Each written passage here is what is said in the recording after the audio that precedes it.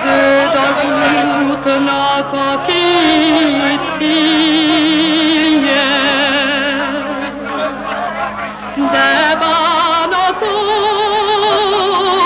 a közepe.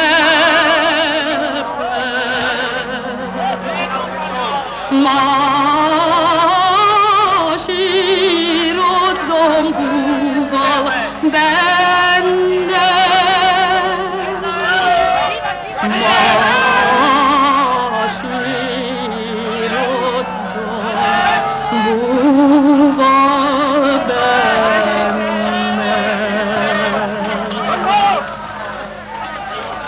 akik lábam a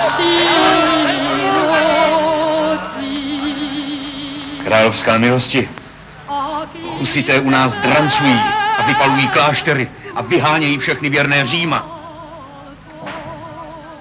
Ať počká. Pokračujte, pánové.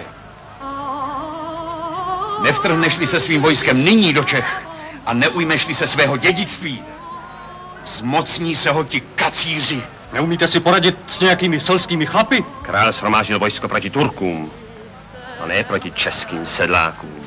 Turci jsou největším nebezpečím pro celé křesťanstvo. Český národ očekává od tvé milosti, že povládneš pevnou rukou a vrátíš naší zemi klid a pořádek.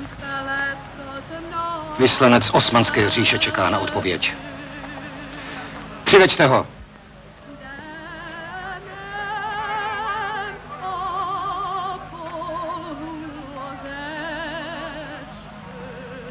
Mluv!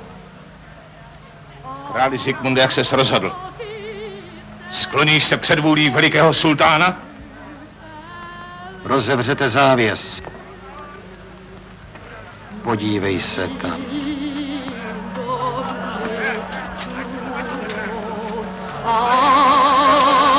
Tak to skončí každý pohan, který překročí Dunaj. Vyřiď to sultánovi.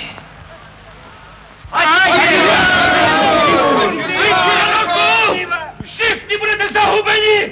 Vaše těla zůstanou nepozvená! Dravcům na pospas!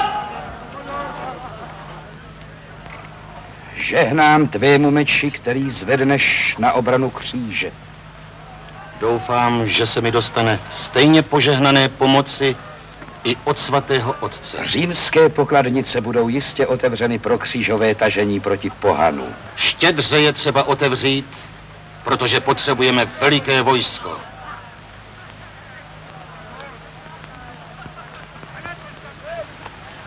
Vidíte, pánové, jak vznešený úkol mě čeká. Pak budu mít teprve kdy, abych srovnal ty vaše různice. Ztratíš své dědictví, králi. Co má věrná šlechta v Čechách? Vy mě máte obhájit mé dědictví. Postavte vojsko a dobře je vyzbrojte. V nejhorším si na to můžete něco vzít z Václavova pokladu. Nevím, jak s tím pořídíme u kališnických pánů. Žádají od tebe jako podmínku potvrzení svobody kalicha. Mně nikdo nebude klást žádné podmínky. O kalichu budu jednat, až se ujmu v Čechách vlády. Zatím se postarejte, ať Praha odzbrojí a vy se vypořádejte s buřiči.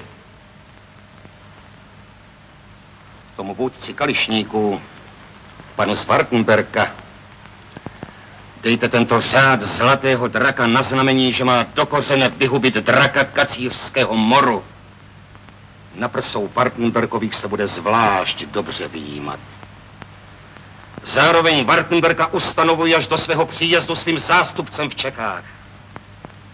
Ať vidí ti vaši kacíři, jakého ve mně dostanou nestranného krále.